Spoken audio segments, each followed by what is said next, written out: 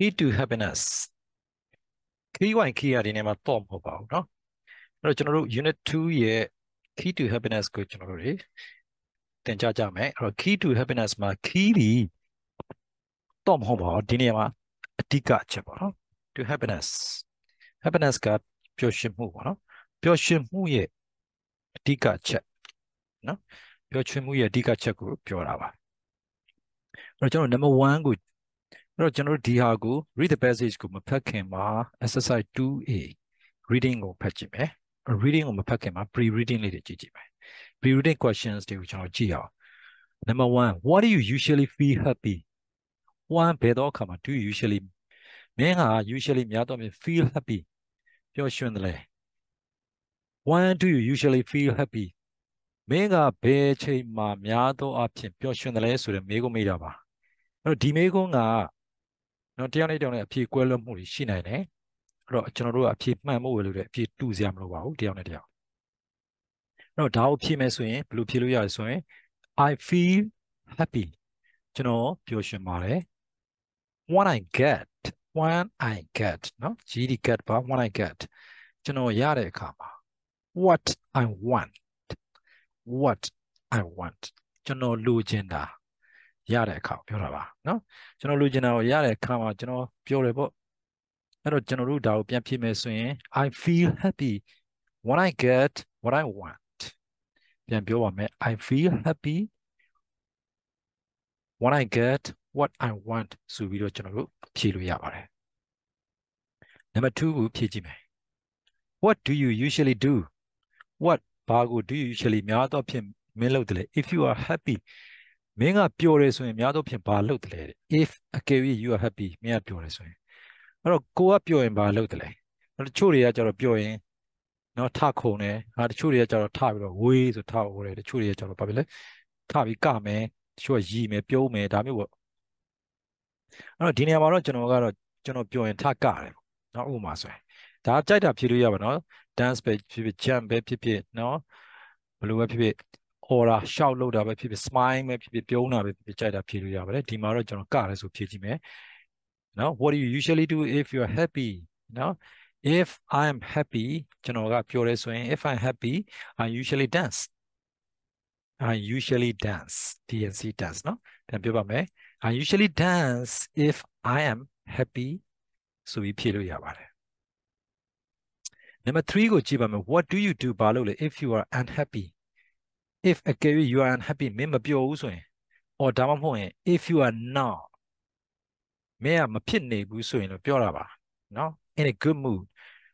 mood ဆိုတာစိတ်အခြေအနေကိုပြောတာပါ good mood ဆိုတာကောင်းတဲ့စိတ်အခြေအနေတစ်ခုတည်းမှာမင်းကရှိမနေဘူးဖြစ်မနေဘူးဆိုတော့မင်းကစိတ်ကနေလို့ထိုင်လို့မကောင်းဘူးနော်စိတ်ကတိတ်ပြီးတော့နော်တိတ်မကောင်းဘူးဆိုရင်ဘယ်လိုမင်းမပျော်ဘူးဒါမှမဟုတ်မင်းတိတ်စိတ်မကောင်းဘူးဆိုရင်ဘယ်လိုဖြစ်လဲနော်စိတ်ထဲမှာတိတ်မကောင်းဘူးပေါ့နော်စိတ်ထဲမှာနေရတာတိတ်မကောင်းဆိုရင်ဘယ်လိုဖြစ်လဲမင်းမပျော်ဘူးဆိုရင်တော့ဘာလုပ်တယ်လဲလို့မေးတာပါအဲ့တော့ကျွန်တော်ကတော့တစ်ခုချင်းဖြည့်ကြည့်မယ်နော်တစ်ခုချင်းဖြည့်ပြပါမယ် if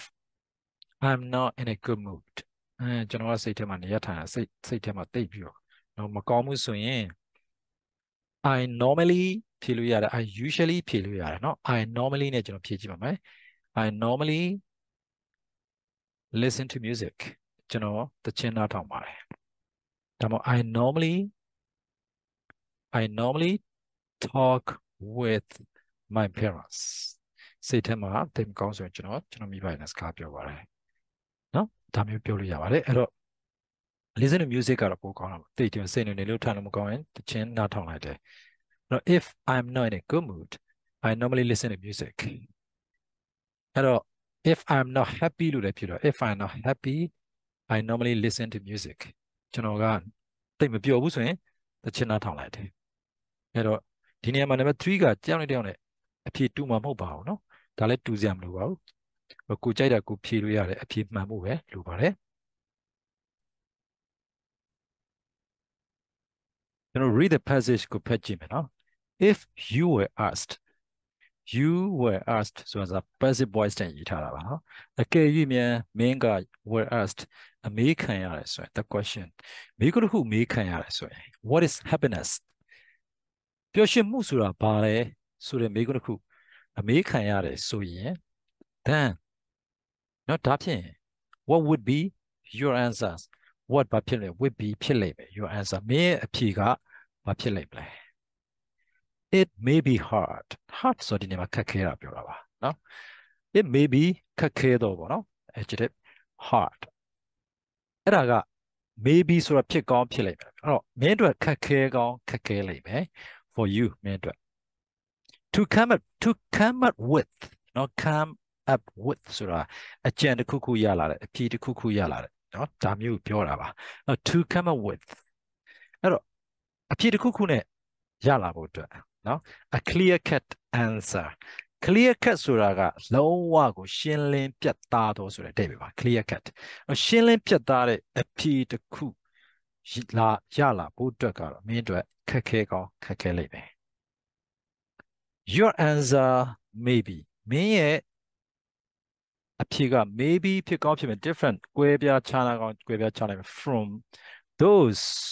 of other people those of other people တခြားသူတွေနော် from those ဆိုတာတခြားသူတွေရဲ့နော်အဖြေတွေပေါ့အဲ့တော့တခြားသူတွေ eat those အဖြေတွေနဲ့နော်မင်းရဲ့အဖြေကကွဲပြားကောင်းကွဲပြားမလိမ့်မယ်တဲ့ moreover ဒါအပြင် the definition of happiness လို့ခေါ်တဲ့ပျော်ရွှင်မှုရဲ့ definition ဒိဗ္ဗဖွင့်ဆိုချက်ကလည်း may change over time may change ပြောင်းလဲကောင်းပြောင်းလဲမယ် over time အချိန်နေကြာလာတဲ့အမျှနော် over time ဆိုအချိန်နေကြာလွန်တဲ့အချိန်နေလွန်သွားတဲ့အခါအချိန်နေကြာလာတဲ့အခါအဲ့တော့အချိန်နေကြာလာတဲ့အမျှပျော်ရွှင်မှုဆိုတဲ့အဓိပ္ပာယ်ကလည်းပြောင်းလဲကောင်းပြောင်းလဲမှာပေါ့တဲ့ today's view on happiness အဲ့တော့ပျော်ရွှင်မှုပေါ်မှာမြင်တဲ့ today's view ယနေ့အမြင်က maybe a different one maybe ဖြစ်လိမ့်မယ် different one different view ဖြစ်သွားမယ်လို့ပြောတာနော် one ဆို view ပြောတခြားနောက်ထပ်မတူညီတဲ့အမြင်တစ်ခု tomorrow မနေ့ဖြန်မှာဖြစ်နေမှာပေါ့အဲ့တော့ဒီနေ့ပျော်ရွှင်မှုကိုမြင်တဲ့မြင်မနေ့ဖြန်ကြရင်နော်မြင်တဲ့အမြင်တစ်ခုကမနေ့ဖြန်ကြရင်တခြားအမြင်တစ်ခုမတူညီတဲ့အမြင်တစ်ခုဖြစ်ကောင်းဖြစ်နေမှာပေါ့ that's ဤသို့အဖြစ် happiness is ပျော်ရွှင်မှုဆိုတာကတော့ difficult နော် concept to measure အဲ့တော့ concept difficult concept ဆိုတာကတော့ကျွန်တော်တို့ shoot down အမြင်ကိုပြောတာပေါ့နော်အဲ့တော့ measure ဆိုတိုင်းတာဖို့အတွက်ဘာဖြစ်လဲခက်ခဲတဲ့အမြင်တစ်ခုနော်တိုင်းတာဖို့အတွက်ခက်ခဲတဲ့အမြင်တစ်ခုဖြစ်ပါတယ် because ဘာကြောင့်လဲဆိုတော့ it is not constant ဆိုတာကတသက်မှတ်သေးဖြစ်တော့ဆိုတဲ့အဓိပ္ပာယ်ပါအဲ့တော့ဒီနေရာမှာကျတော့ not constant ဆိုတော့တသက်မှတ်သေးမဖြစ်ပါဘူးဆိုတဲ့အဓိပ္ပာယ်ဟုတ်ပြီနော်တသက်မှတ်သေးရှိမနေဘူးဒါကြောင့်မလို့နော် happiness ကပျော်ရွှင်မှုဆိုတာကတော့ difficult နော် concept အမြင်တစ်ခုဖြစ်လိမ့်မယ်ခက်ခဲတဲ့အမြင်တစ်ခုခက်ခဲတဲ့ user တစ်ခုနော် concept ဆိုတာအမြင် user to measure တိုင်းတာဖို့အတွက်နော် because it is not constant ဒါဟာအမြင်နဲ့တသက်မှတ်ဖြစ်နေတာမဟုတ်တဲ့အတွက်တဲ့နော်တိုင်းတာဖို့အတွက်ခက်ခဲတဲ့ user တစ်ခုတော့ဖြစ်နေပါပေါ့ according to Merriam-Webster dictionary နော် Merriam-Webster dictionary ဒါ dictionary ကျွန်တော်ရဲ့နာမည်ပါနော် Oxford ဆို Oxford Cambridge ဆို Cambridge ဒါမျိုးပေါ့နော်ဒါ Merriam-Webster dictionary 2016နော်2016 according to the Merriam-Webster dictionary 2016 2016ခုနှစ် Merriam-Webster dictionary အရဆိုရင်တော့ happiness ပျော်ရွှင်မှု means ပျော်ရွှင်မှုဆိုတဲ့အဓိပ္ပာယ်က a state of well-being ဆိုတော့နေလို့ထိုင်လို့ကောင်းပြီးတော့နော်စိတ်ရောကိုယ်ကကျန်းမာချမ်းသာနေတာကိုပြောတာပေါ့အဲ့စိတ်ရောကိုယ်ကကျန်းမာချမ်းသာမှုရှိနေတဲ့အခြေအနေတစ်ခုနော်ပြီးတော့ဗာလဲ contentment ဆိုတာကကြတော့သူကဘာဖြစ်လဲ content ဖြစ်တယ်ဆိုကျေနပ်ရောင်ရင်ပေါ့အဲ့တော့ကျေနပ်ရောင်ရင်မှုတစ်ခုနဲ့နော်စိတ်ရောကိုယ်ရောကျန်းမာနေမှုတစ်ခုကိုသူကhappiness လို့အဓိပ္ပာယ်ဖွင့်ပါတယ်။ဘာအဓိပ္ပာယ် Merriam-Webster 2016 Merriam-Webster ထဲမှာအဲ့လိုမျိုးအဓိပ္ပာယ်ဖွင့်ပါတယ်လို့ပြောတာပါ။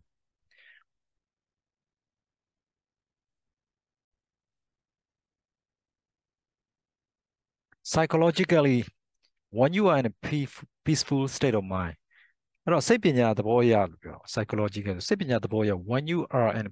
peaceful state of mind ဆိုတာကစိတ်ရဲ့အခြေအနေ peaceful ဆိုတာငြိမ်းချမ်းနေတော့ပေါ့နော်အဲ့တော့မင်းကငြိမ်းချမ်းနေတဲ့စိတ်အခြေအနေတစ်ခုရှိနေတယ်အဲ့တော့မင်းရဲ့စိတ်ကငြိမ်းချမ်းနေတယ်ဆိုရင်ပေါ့အော်ဒါမှမဟုတ် when you have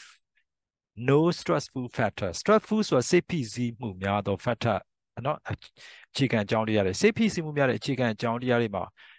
နော် when you have no မင်းမှာမရှိတဲ့အခါမှာအဲ့တော့ကိုယ်စိတ်ဖိစီးမှုတွေများစီမဲ့အခြေခံအကြောင်းတရားတွေမရှိတဲ့အခါမှာ to think about စဉ်းစားဖို့အတွက်အဲ့တော့ကိုယ်စဉ်းစားဖို့အတွက်စိတ်ဖိစီးမှုများစီတဲ့အခြေခံအကြောင်းတရားတွေမရှိတဲ့အခါမျိုးမှာကိုယ့်ရဲ့စိတ်ကလည်းပါလဲငြိမ်းချမ်းနေတဲ့အခြေအနေတစ်ခုမှာရောက်နေတဲ့အခြေမျိုးမှာနော်သူကစိတ်ပညာသဘောအရဆိုရင် you are most likely to feel relaxed and happy အဲ့လိုအခြေမျိုးမှာဆို likely ပုံပေါ်တယ် likely ဆိုတော့ဒီနေ့ပုံပေါ်တယ်နော် to feel relaxed အေးချမ်းချမ်းတက်တောင့်တက်တာရှိတာဗျ feel relaxed နော်လုံးဝတက်တောင့်တက်တာရှိပြီးတော့ပျော်ရွှင်ပုံနော်ပျော်ရွှင်ပုံပေါ်ပါတယ်တဲ့အဲ့တော့ကိုယ်မှာ stress တွေမရှိဘူးနော် stress တွေမရှိဘူးအဲ့လိုမျိုး stress ရစေမဲ့အခြေခံအကြောင်းတရား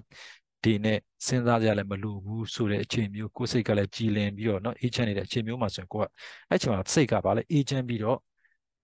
နော်အေးချမ်းနေပြီးတော့ပျော်ရွှင်တဲ့ပုံရတယ်လို့ပြောတာပါ whatever you are မင်းကဘာပဲဖြစ်ဖြစ်လို့ပြောတာ a student ကျောင်းသားတယောက်ပဲဖြစ်ဖြစ် a worker အလုပ်သမားတယောက်ဖြစ်ဖြစ် a housewife အရှင်မတယောက်ဖြစ်ဖြစ် or pensioner ဆိုပင်စင်နော်ပင်စင်သမားကိုပင်စင်စားတွေကိုပြောတာပါနော်ပင်စင်ယူထားတဲ့လူတယောက်ပဲဖြစ်ဖြစ် happiness means ပျော်ရွှင်မှုဆိုတဲ့အဓိပ္ပာယ်ကတော့ a better quality of life အဲ့တော့ဘဝရဲ့ပိုမိုကောင်းမွန်တဲ့အရည်အသွေးတည်းလို့ပြောတာပေါ့ဟုတ်လား quality of life ဆိုတာကဘဝမှာနော်ကိုယ်နေရထိုင်ရတဲ့နော်ဘဝမှာနေရထိုင်ရတဲ့ပျော်ရွှင်မှုတွေချမ်းသာမှုတွေစိတ်ဆင်းရဲမှုတွေမရှိဘဲနဲ့တက်တောင့်တက်တာနေရတဲ့ဘဝတစ်ခုရဲ့အရွေအသွေးကို quality of life လို့ပြောအဲ့တော့ better quality of life ဆိုတော့နော်ဘဝရဲ့တက်တောင့်တက်တာပုံမကောင်းမတဲ့ဘဝအရွေအသွေးတစ်ခုဖြစ်ပါတယ် happiness က a group of scientists အဲ့တော့သိပ္ပံပညာရှင်တစုကအဲ့ဒီတစုက who have examined ဆိုတာကသူကပါလဲစူးစမ်းတယ်ဟုတ်ပြီနော်စူးစမ်းတယ်ဘာဖြစ်လဲအကဲဖြတ်တယ်ပေါ့အကဲဖြတ်တယ်စူးစမ်းတယ်အဲ့တော့အကဲဖြတ်ထားပါတယ်ဘာကိုအကဲဖြတ်ထားလဲနော်အဲ့ဒီ examine အကဲဖြတ်ထား a number of study နော်လေ့လာမှုတချို့ကိုအကဲဖြတ်ထားတယ် from across the world across the world ဆိုကျွန်တော်ကမ္ဘာတဝန်းလုံးကအဲ့တော့ကမ္ဘာတဝန်းလုံးမှာရှိတဲ့နော်ကမ္ဘာတဝန်းလုံးမှာရှိတဲ့လေ့လာမှုတွေကို scientist သိပ္ပံပညာရှင်တချို့ကနေပြီးတော့နော်စစ်ဆေးထားတယ်စစ်ဆေးအကဲဖြတ်ထားတယ် have suggested အဲ့စစ်ဆေးအကဲဖြတ်ထားတဲ့အဲ့စစ်ဆေးအကဲဖြတ်ထားပြီးဒီသိပ္ပံပညာရှင်တွေကိုပဲပြောတာနော်အဲ့သူတို့က have suggested အကြံပြုထားတယ် 10 ways ပါလဲနီလန်10 ways ဆိုတော့နီလန်ပေါ့နော်ဒီမှာနော်အဲ့တော့နီလန်10မျိုးကိုအကြံပြုထား to achieve happiness achieve ဆိုရရှိတယ် happiness ဆိုတာကပျော်ရွှင်မှုပျော်ရွှင်မှုရရှိပြီဆိုပြီးနီလန်10ခုကိုသူတို့ကအကြံပြုထားတယ်အဲ့တော့ဒီ sentence တစ်ခုလုံးပြန်ပြောမယ်ဆိုရင်တော့ကမ္ဘာတဝန်းလုံးမှာရှိတဲ့လေ့လာမှုတွေကိုလေ့လာမှုတွေကိုစမ်းစစ်ပြီးတော့မှစမ်းစစ်ထားတဲ့သိပ္ပံပညာရှင်တစုကတော့ပျော်ရွှင်မှုရရှိဖို့အတွက်နီလန်း10မျိုးကိုအကြံပြုထားပါတယ်လို့ပြောတာပါအဲ့တော့ကျွန်တော်တို့အောက်ကနီလန်း10မျိုးကိုဖတ်ကြည့်မယ် Number 1 have a good relationship with friends and family have a good relationship ဆိုတာကသူတယောက်နဲ့တယောက်နဲ့အပြန်အလှန်ဒီပတ်သက်ဆက်နွယ်မှုပြောတာပေါ့အဲ့တော့ good relationship ဆိုတာကတယောက်နဲ့တယောက်အပြန်အလှန်ပတ်သက်ဆက်နွယ်မှုကောင်းတဲ့အပြန်အလှန်ဆက်သွယ်မှုရှိတာ HV have ကတည်းကရှိတာပါနော် have ရှိတယ် a good relationship နော်ကောင်းမွန်သောပြန်လည်ဆက်သွယ်မှုရှိတယ် with friends and family မိသားစုနဲ့ကိုယ်ကြားမှာ relationship ဆိုတော့ဒါဒီကောင်းမွန်တဲ့ပြန်လည်ဆက်သွယ်မှုဆိုဆက်ဆံရေးကိုပြောတာပေါ့အဲ့တော့မိသားစုနဲ့တငယ်ချင်းတွေနဲ့ကိုယ်ကြားထဲမှာကောင်းမွန်တဲ့ဆက်ဆံရေးရှိတာဒါဒီ one of the way ပေါ့နော် it seems ဆိုပုံပေါ် reasonable အဲ့တော့အကျိုးသင့်အကြောင်းသင့်ဖြစ်သောဆိုတဲ့အဓိပ္ပာယ်ပါနော်အကျိုးကြောင့်သင့်ပါတယ်လို့ပြောတာ it seems reasonable ဒါကတော့အကျိုးကြောင့်သင့်ပါတယ် to assume ဆိုတာကယူဆတာကိုပြောတာပါနော်ဒီနေရာမှာယူဆဖို့တော့ယူဆသည်နော်ယူဆဖို့တော့အကျိုးကြောင့်သင့်တယ်ဒါအဲ့ဒါကတော့ what makes people really happy ဘာတွေက makes ဖြစ်စေတယ် people လူတွေကို really တကယ်ကို happy အဲ့တော့လူတွေကိုတကယ်ကိုပျော်ရွှင်စေတဲ့အရာတွေကလို့ပြောတာပေါ့ဘာတွေလဲဆိုတော့အရာတွေကတော့ is ဘာဖြစ်လဲလူတွေကိုတကယ်ကိုပျော်ရွှင်စေတဲ့အရာကတော့ is ဖြစ်ပါတယ် their relationships with other သူတို့ရဲ့ဟုတ်ပြီနော်ဆက်ဆံရေး with others တခြားသူတွေနဲ့သူတို့ရဲ့ဆက်ဆံရေး ဖြစ်ပါတယ်ဆိုတာကတော့အကျိုးသင့်နော်ယူဆဖို့ရအတွက်အကျိုးသင့်အကြောင်းသင့်ဖြစ်ပါတယ်ဒါကိုပြန်ပြောမယ်ဆိုရင်လူတွေကိုတကယ်ပျော်ရွှင်စေတဲ့နော်လူတွေကိုတကယ်ပျော်ရွှင်စေတဲ့အရာကတော့သူတို့နဲ့တခြားသူတွေနဲ့ကြားထဲမှာရှိတဲ့တခြားသူတွေကြားထဲမှာရှိတဲ့ဆက်ဆံရေးဟာနော်ဆက်ဆံရေးဖြစ်ပြီးအဲ့ဒါကလည်းနော်အဲ့လိုမျိုးယူဆဖို့ရလဲအကျိုးသင့်အကြောင်းသင့်ဖြစ်ပါတယ်နော်ကျိုးကြောင်းစီလျော်ပါတယ်လို့ပြောတာပါ having a wide circle of friends wide တော့ကျေပြန့်တော့ circle of friends ဆိုအတိုင်းဝိုင်း circle ဆိုဒီနေရာမှာစဝိုင်းမို့အတိုင်းဝိုင်း of friends အတငယ်ချင်းအတိုင်းဝိုင်းကျေပြန့်ပြန့်ရှိခြင်း having ဆိုရှိခြင်းပါနော် and family မိသားစုနဲ့တငယ်ချင်းအတိုင်းဝိုင်းကျေပြန့်ပြန့်ရှိခြင်း is more enjoyable နော်ပို့ပြီးတော့ enjoyable ပျော်ရွှင်ဖို့ကောင်းတယ်လို့ပြောတာပါ enjoyable နှစ်သက်စရာကောင်းတော့နော်ပျော်ရွှင်ဖွယ်ကောင်းတော့ဆိုတဲ့စိတ်ပဲပေါ့နော်ဒီနေရာမှာ more enjoyable ပျော်ရွှင်ဖို့ကောင်းပါတယ် than ထပ်ပြီး having a lot of money having ရှိခြင်း a lot of money ပတ်စံတွေအများကြီးရှိတာထပ်ပူပြီးတော့နော်ပျော်ဖို့ကောင်းပါတယ်လို့ပြောတာပါအဲ့တော့ကို့မှာတငယ်ချင်းမိသားစုနဲ့အတိုင်းဝိုင်းကြီးကြီးမားမားရှိခြင်းကပတ်စံတွေအများကြီးရှိတာထပ်ပူပြီးတော့ပျော်ဖို့ကောင်းတယ်လို့ပြောတာပါ people with large families အဲ့တော့မိသားစုလူတွေပေါ့နော် with large family မိသားစုကြီးကြီးမားမားရှိတဲ့ large ကြီးမားသော families နဲ့ and lots of close friends close friends ဆိုတာရင်းနှီးတဲ့တငယ်ချင်းတွေပြောတော့ရင်းနှီးတဲ့တငယ်ချင်းတွေအများကြီးနဲ့နော်မိသားစုတွေနော်အများကြီးရှိတဲ့လူတွေဟာတဲ့နော် in addition ဆိုထပ်မံဖြည့်ဆွက်ပြီးပြောရမယ်ဆိုရင်တော့နော်အဲ့တော့တငယ်ချင်းတွေရင်းနှီးတဲ့တငယ်ချင်းတွေအများကြီးနဲ့မိသားစုတွေအများကြီးရှိတဲ့လူတွေဟာ are happier ပို့ပြီးတော့ပျော်ရွှင်တယ်เนาะဒါဒီ comparative form မှာအဲ့တော့ are happier ဆိုပို့မှုပျော်ရွှင်တယ် than ထပ်ပို့ပျော်ရွှင် people လူတွေထက်အဲ့ဒီလူတွေထက်ပို့ပျော်ရွှင်တယ်ဘယ်လိုလူတွေလဲ who live on their own who live on their own သူတို့ဘာသာသူတို့နေတဲ့လူတွေပေါ့ကိုယ့်ဟာနဲ့ကိုယ်ဘယ်သူနဲ့မှနပတ်သက်ဆက်နွယ်မှုလို့ပဲကိုယ့်ဘာကိုယ်နေတာလူတွေအဲ့လိုလူတွေထက်เนาะပို့ပြီးတော့ပျော်ရွှင်ကြပါတယ်တဲ့ sometimes တခါတည်းမှာ you may not be in a good mood တခါတည်းမှာခမားကတော့ you ကတော့เนาะ may not be ဖြစ်နေမှာတော့မဟုတ်ဘူးလို့ပြောတာပါ in a good mood တခါတည်းမှာခမားစိတ်ကဟိုဆိုရင်လည်းနေလို့ထိုင်လို့ကောင်းတဲ့စိတ်เนาะကောင်းစိတ်အခြေအနေကကြည်လင်နေတဲ့စိတ်အခြေအနေတော့ဟုတ်မှာမဟုတ် good mood ဆိုတော့ခုနကစိတ်အခြေအနေကကောင်းမွန်တဲ့စိတ်အခြေအနေတခါကျရင်ခမားစိတ်ကပေါ့เนาะ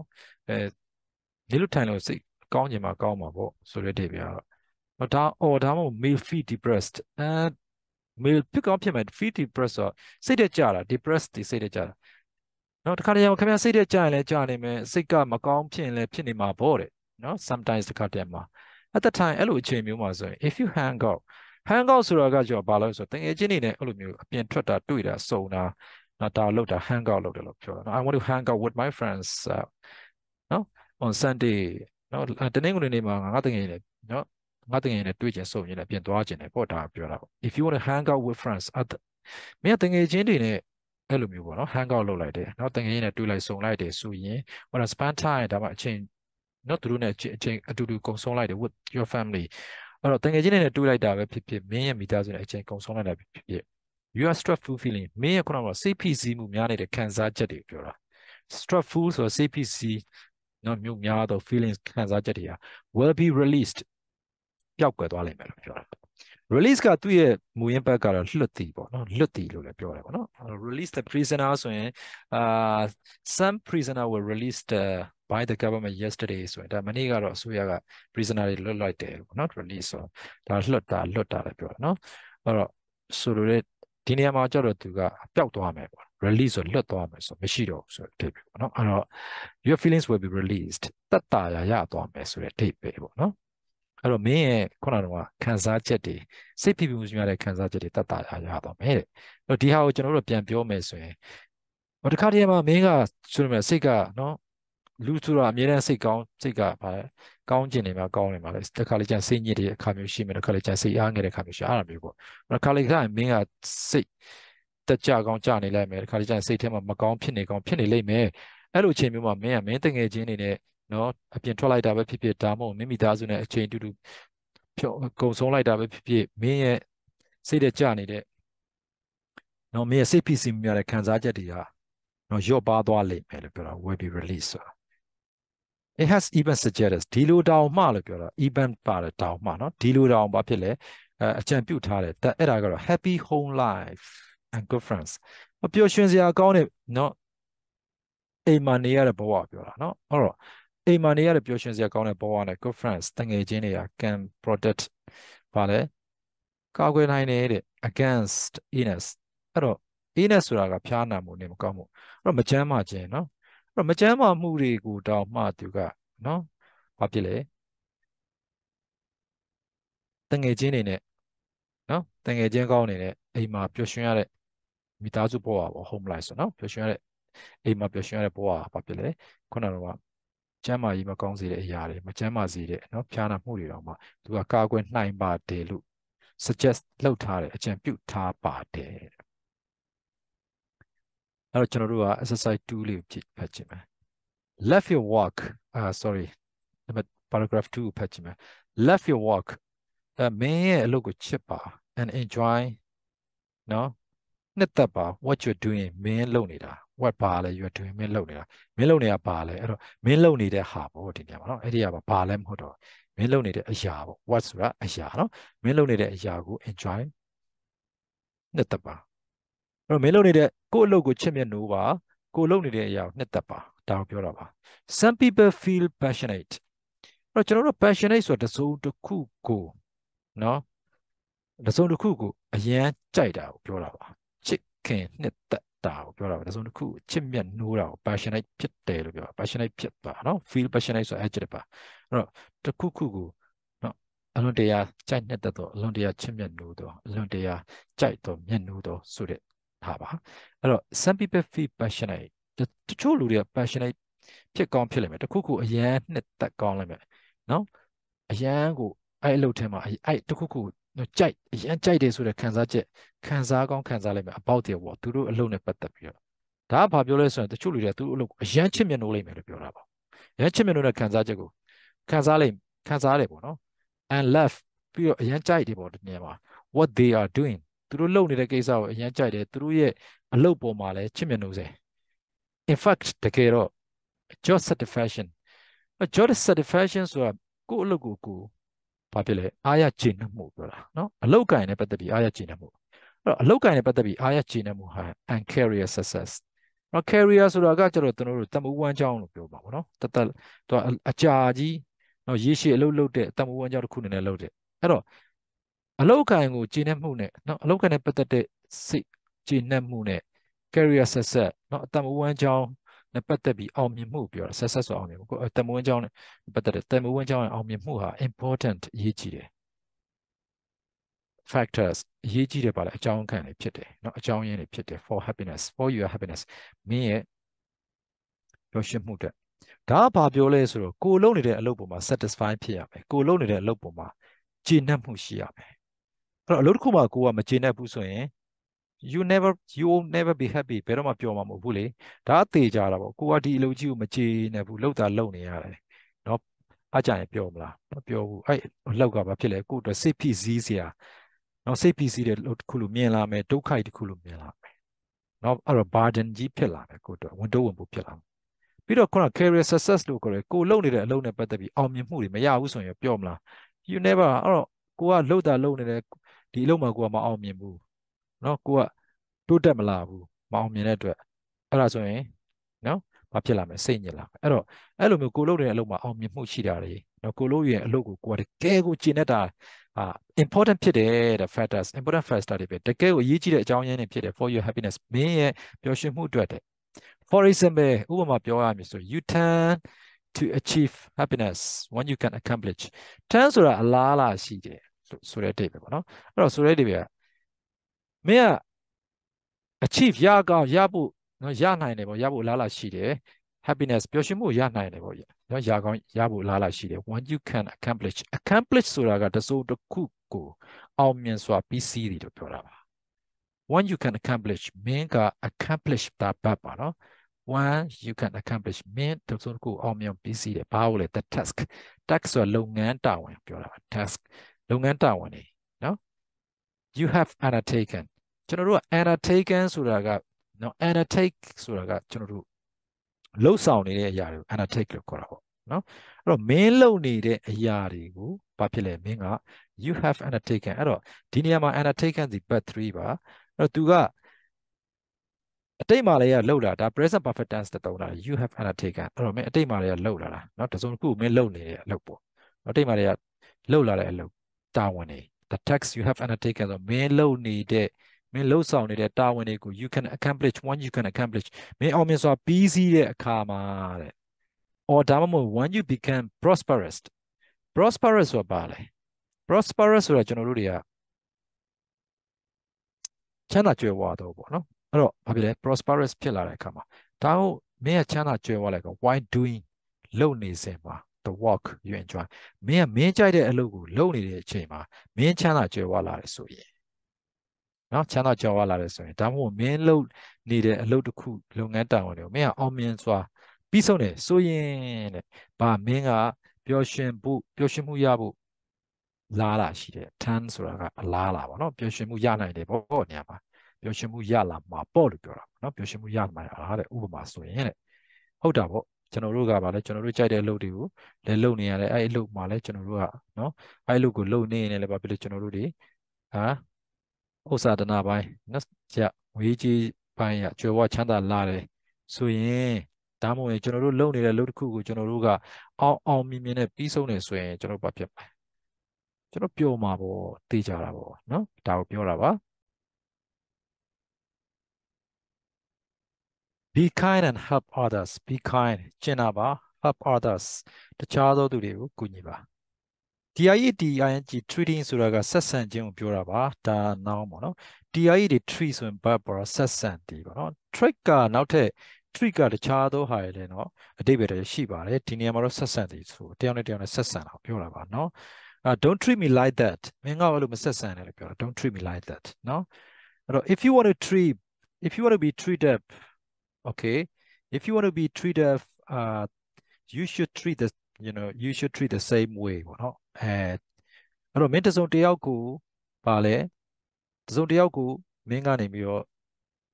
ဆက်ဆံနေဆိုရင်အဲ့တစုံတယောက်ကိုဆက်ဆံတဲ့အတိုင်းမင်းဆက်ဆံခံရခြင်းလဲဆိုရင်မင်းအဲ့တစုံတယောက်ကိုအဲ့လိုမျိုးဆက်ဆံပါလို့ပြောတာပေါ့နော်ဒါပါတော့ကျွန်တော်အဲ့စကားပုံမေ့နေတယ်ဟုတ်ပြီအဲ့တော့ဒီနေရာမှာ treat ကဆက်ဆံတာတယောက်နဲ့တယောက်ဆက်ဆံတာပြောတော့ကုသသည်ဆိုလဲ treat နဲ့ပဲသုံးတယ်နော်လူနာတွေကိုကုသမှုပေးဆိုလဲ treat နဲ့သုံးတာဒီနေရာမှာတော့ treat သည်ဆက်ဆံတယ်treating everyone လူတိုင်းကိုဆက်ဆံတယ် with kindness ကျင်နာခြင်းနဲ့နော်ဟုတ်ပြီနော်ကျင်နာခြင်းနဲ့လူတွေကိုကျင်နာဆက်ဆံတာကိုပြောတာပါလူတိုင်းကိုကျင်နာဆက်ဆံတာဟာတဲ့ is another key element ဆိုတာလည်းခုနကအခြေခံအကြောင်းတရားပါပဲနော်အကြောင်းတရားတစ်ခုပဲလိုအပ်ချက်နော်လိုအပ်တဲ့ဒီအခြေခံအကြောင်းတရားတစ်ခုလို့ပြောတာပေါ့အဲ့တော့ဒါလည်းဘာဖြစ်လဲ key element ပဲအဓိက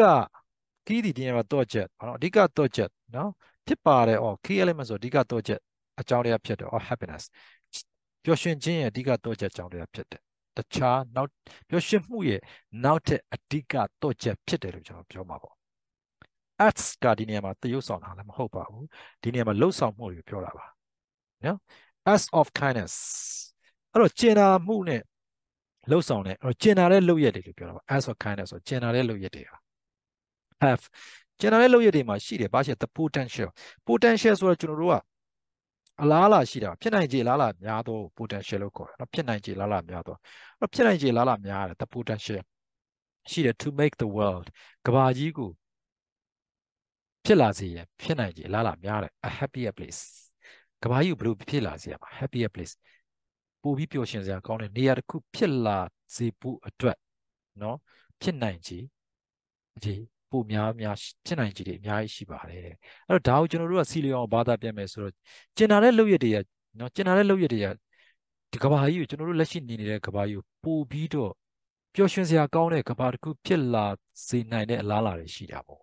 ဖြစ်လာစေနိုင်ပါတယ်ပေါ့ဒါပေါ့ according to studies by psychologists စိတ်ပညာရှင်တွေပြောတာနော် psychologist တွေရဲ့ studies ဆိုလေ့လာမှု according to ဆိုရpsychologist တွေရဲ့စိတ်ပညာရှင်တွေရဲ့လေ့လာမှုရ in different countries ဆိုတိုင်းပြည်အမျိုးမျိုးနော်နိုင်ငံအသီးသီးလို့ပြောပါတော့နိုင်ငံအသီးသီးနိုင်ငံအမျိုးမျိုးမှာရှိတဲ့ psychologist တွေဒီစိတ်ပညာရှင်တွေရဲ့လေ့လာဆန်းစစ်မှုအရာဆိုရင်လေ့လာဆန်းစစ်မှုတွေလို့ပြောပါနော်အရာဆိုရင် want you help other people မင်းကတခြားတစ်ယောက်ကိုကူညီလိုက်တော့အခါမှာ it is not only good for them အဲ့ဒါသူတို့အတွက်တင် for them သူတို့အတွက်တင်not good ကောင်းတာ not only ဒါလည်းမဟုတ်ဘူးသူတို့အတွက်သာလည်းအဲ့ဒါကောင်းတာမဟုတ်ဘူး it also makes you feel happier အဲ့ဒါက၎င်းက is also makes you feel မင်းကိုဖြစ်စေတယ် feel ခံစားရ happy နော်ပိုပြီးပျော်တယ်လို့မင်းကိုခံစားရတယ်စေအဲ့တော့ဒါဘာပြောလဲဆိုတော့မင်းကလူတစ်ယောက်ကိုတခြားသူတစ်ယောက်ကိုမင်းကကူညီတဲ့ခါကျမှအဲ့ဒီကူညီခံအဲ့လူတွေတည်းကောင်းတာမဟုတ်ဘူးအဲ့လိုကူညီလိုက်တဲ့မင်းကလည်းပိုပြီးပျော်ရွှင်မှုမင်းကလည်းပျော်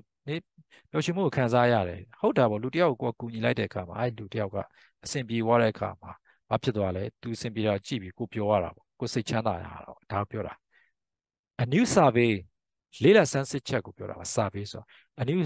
လေးလာဆန်းစစ်ချက်အသစ်เนาะ has also reveal ဆိုတော့ထုတ်ဖော်လိုက်တာကိုပြောတာပါเนาะဆိုတော့ဖုံးကွယ်နေတဲ့အရာတွေကိုထုတ်ဖော်ရဲဆို reveal လို့ပြောတာပေါ့ဟုတ်တော့ဒါကဘာဖြစ်လဲလူတွေမသိသေးတဲ့အရာတွေကိုเนาะလူတွေသိအောင်လို့ထုတ်ဖော်လိုက်တယ်ဆို revealed လို့တယ်လို့ခေါ်တယ်ပေါ့နော် a new survey has also revealed အဲ့တော့လေးလာဆန်းစစ်မှုအသစ်တစ်ခုကလည်းထုတ်ဖော်လိုက်တယ်ဘာလဲအဲ့ဒါကတော့generous people generous ဆိုတာ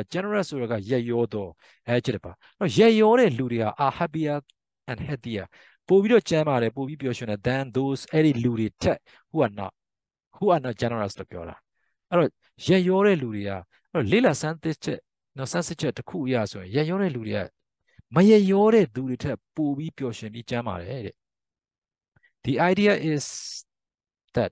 အဲ့တော့အဲ့ဒီအကြံဉာဏ်ကတော့ test အဲ့ဒါကတော့ generosity ဆိုတာကရက်ရောမှုပြောတာ gives than and knives အဲ့တော့ရက်ရောမှုကနော် give than သူတို့ပေးတယ်ရက်ရောတဲ့သူတွေကိုပေးတယ်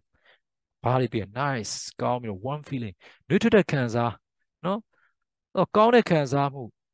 နှွေးထွေးတဲ့ခံစားမှုကောင်းတဲ့ခံစားမှု one people say လူတွေကပြောတဲ့အခါမှာ thank you ကျေးဇူးတင်ပါတယ်လို့လူတွေကပြောတဲ့အခါမှာ and show ပြတဲ့အခါမှာ appreciation ဝမ်းမြောက်ဝမ်းသာမှုပြောတာပါအဲ့တော့ကူညီခံလိုက်ရတဲ့လူတွေကအဲ့လိုမျိုးကူညီလိုက်တဲ့လူတွေကိုပြောတဲ့အခါမှာနော်လူတွေကိုကျေးဇူးတင်ပါတယ်ဆိုပြီးတော့သူတို့ရဲ့ပြောပြီးတော့သူတို့ရဲ့ဝမ်းမြောက်ဝမ်းသာဖြစ်မှုကိုပြသတဲ့အခါမှာသူတို့တွေကဘယ်လိုခံစားရနှွေးထွေးပြီးနော်နှွေးထွေးပြီးအရန်ကောင်းတယ်နော်ခံစားမှုကိုဘာဖြစ်လဲအဲ့ဒီရရွံ့မှုကပေးတယ်ဆိုတဲ့ဟာကိုဆိုလိုတာပါတဲ့ဒီ idea ဆိုတာဒီ idea ကဒီနေရာမှာအကြံဉာဏ်ဆိုတာဒီဟာဆိုလိုတဲ့နော်ဆိုလိုချက်ကိုပြောတာပေါ့အဲ့တော့ကျွန်တော်တို့နောက်တစ်မျက်နှာကိုတွားကြည့်ကြတာပေါ့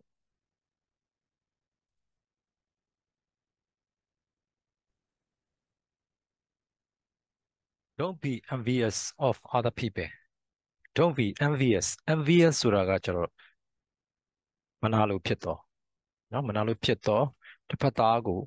အားကြတော့ဆိုတဲ့အဓိပ္ပာယ်ပါနော်အားကြတော့မနာလိုဖြစ်တော့အဲ့တော့လူတစ်ယောက်ကိုယ်ရှိမှမရှိသူများရှိမှရှိနေတဲ့အရာကိုကိုကနော်အဲ့ဒီကိစ္စကိုလူကျင်တာမျိုးပေါ့နော်ဒါမျိုးဖြစ်တာကိုပြောတာပါ envious အဲ့ဒီနေရာမှာတော့သူကမနာလိုတော့ဆိုတဲ့အဓိပ္ပာယ်ဖွင့်ဆိုမယ်နော် don't be envious for other people တခြားသူတွေကိုမနာလိုမဖြစ်ပါနဲ့ the biggest barrier ဒီအဟန့်တားပါနော်အနှောက်အယှက်အဟန့်တား the biggest barrier အကြီးမားဆုံးအနှောက်အယှက်အဟန့်တား to happiness ပျော်ရွှင်မှုအတွက်အကြီးမားဆုံးအနှောက်အယှက်အဟန့်တားက is envy ဖြစ်ပါတယ်။ဘာဖြစ်လဲမနာလိုမှုဖြစ်ပါတယ်တဲ့ which is a state of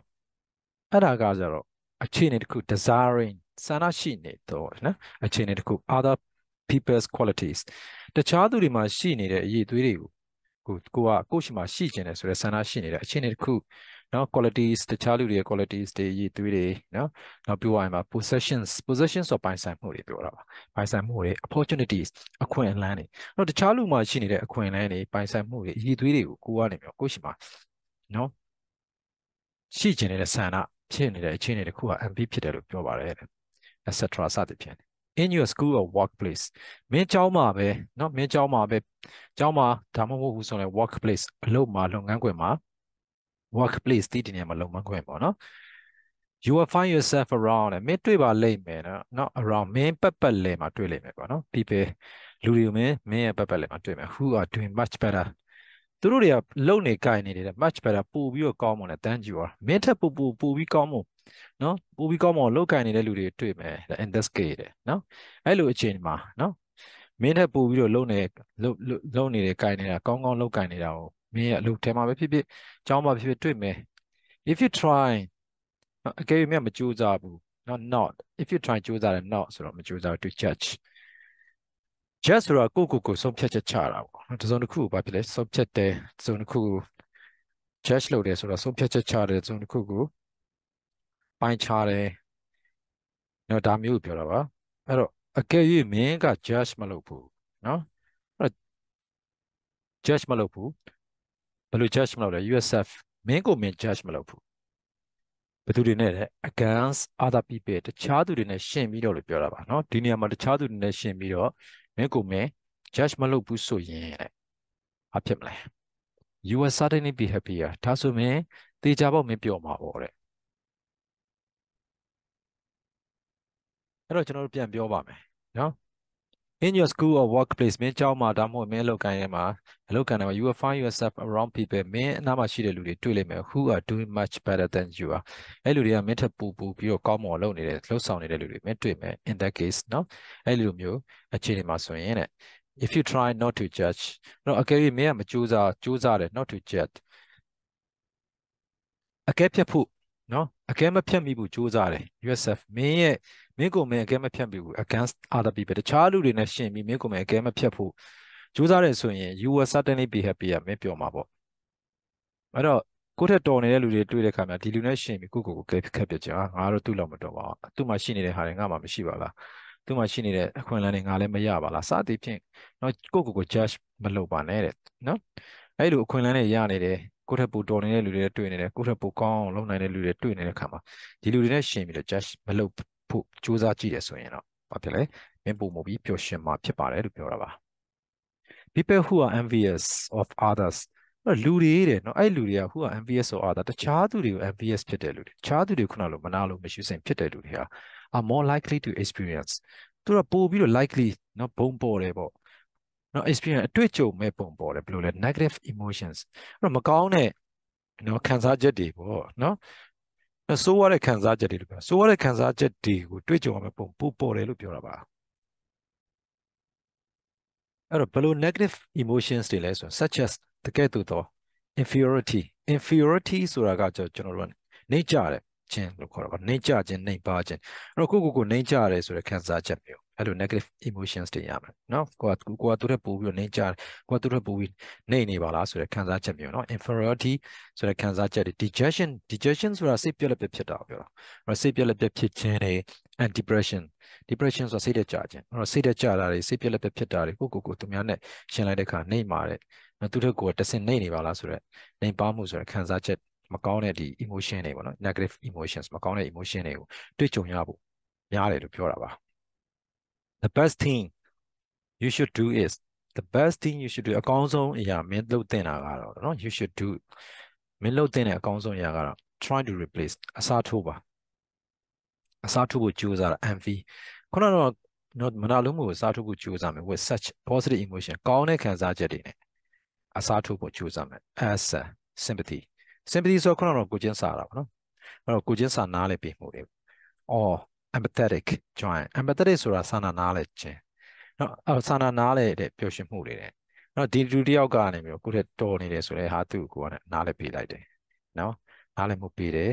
နော်နားလည်ခံစားပေးလိုက်တယ် empathetic ပြီးတော့ပျော်ရွှင်မှုနော်ပျော်ရွှင်နားလည်ခံစားပြီးသူ့အတိုင်းကိုယ်ကလိုက်ပျော်ရွှင်တဲ့နော်သူ့အတွက်ဝမ်းသာပေးလိုက်တာပေါ့ empathetic joy ဆိုနော်သူ့ကိုကနားလိုက်ပြီးဝမ်းသာပေးလိုက်တာသူ့နေရာမှာဟာဒီလိုသိတော်တာပဲဒီလိုသိအောင်မြင်တာပဲဆိုပြီးတော့ empathetic joy လေးကိုအစားထိုးကြည့်မယ်ဒါမှ sympathy ဒါမှမဟုတ်လဲဆိုရင်ခုနကတော့ကိုချင်းစာတရားကိုအစားထိုးကြည့်မယ်ကိုချင်းစာတရားဆိုဒီလိုအောင်မြင်မှုတွေရလာအောင်အတွက်နော်အခက်အခဲတွေအများကြီးနဲ့သူစူးစမ်းခဲ့တာဒါမျိုးတွေနော်ခံစားနားလည်းပြီးလိုက်မယ်လိုမျိုးခံစားချက်တွေကောင်းတဲ့ positive emotion တွေကိုအစားထိုးဖို့စူးစမ်းခြင်းကသာတယ်အကောင်းဆုံးအရာဖြစ်တယ်လို့ပြောတာပါအဲ့တော့ကျွန်တော်တို့ number 5ကိုဖတ်ကြည့်မယ် have better physical and mental health physical and mental ရုပ်ပိုင်းဆိုင်ရာကျန်းမာခြင်းနဲ့စိတ်ပိုင်းဆိုင်ရာကျန်းမာခြင်းပြော mental health ဆိုရင်စိတ်ပိုင်းဆိုင်ရာကျန်းမာခြင်း physical health ဆိုရုပ်ပိုင်းဆိုင်ရာကျန်းမာခြင်းအဲ့တော့ရုပ်ပိုင်းဆိုင်ရာကျန်းမာခြင်းနဲ့စိတ်ပိုင်းဆိုင်ရာကျန်းမာခြင်းတော့ပိုကောင်းတဲ့နော်ရုပ်ပိုင်းဆိုင်ရာကျန်းမာခြင်းစိတ်ပိုင်းဆိုင်ရာကျန်းမာခြင်းရှိဖို့လည်းလိုတယ်ပေါ့နော် have ဆိုရှိရမယ် good health also is vital for happiness good health ဆိုကျန်းမာခြင်းဆိုတာကနော်ကျန်းမာရေးကောင်းခြင်းဆိုတာကalso is vital ဆိုတာကနော်တတ်တမျှရေးကြီးတယ်လို့ပြောတာပါနော်အလွန်ရေးကြီးသော for happiness ကျန်းမာခြင်းမပျော်ရွှင်မှုတွေလည်းဗာလဲကျန်းမာခြင်းဟာလွန်ရေးကြီးပါတယ်လို့ပြောတာပါ it is undeniable undeniable လို့ထွက်ပါတယ်နော် it is undeniable deniable ဆိုရင် DNY deny ဆိုရင်ငြင်းပယ်တယ်လို့ပြောတာပါနော် deniable ဆိုတာငြင်းပယ်ရောတော့ undeniable ဆိုတာငြင်းပယ်မရတာဒါကတော့ငြင်းပယ်လို့မရဘူးလို့ပြောတာ it is undeniable that healthy people are happier than are those who are not healthy people တွေကနော်ကျန်းမာတဲ့လူတွေက happier ပိုပြီးပျော်ရွှင်တယ် than ထက်ပိုပြီးပျော်ရွှင်တယ် those အဲ့ဒီလူတွေထက်နော် who အဲ့ဒီလူတွေက are not မကျန်းမာတဲ့လူတွေတော့ဒါကတော့ဗာလဲညင်းလို့မရပါဘူးတဲ့ကျမ်းမာတဲ့လူတွေကမကျမ်းမာတဲ့လူတွေပို့ပြီးပျော်ရွှင်နေဆိုတာကိုတော့ဒါညင်းလို့မရပါဘူးတဲ့ to achieve true happiness တကယ်စစ်မှန်တဲ့ပျော်ရွှင်မှုကိုပြောတာပါစစ်မှန်တဲ့ပျော်ရွှင်မှုကို to achieve ရဖို့ရဆိုရင် you must be fit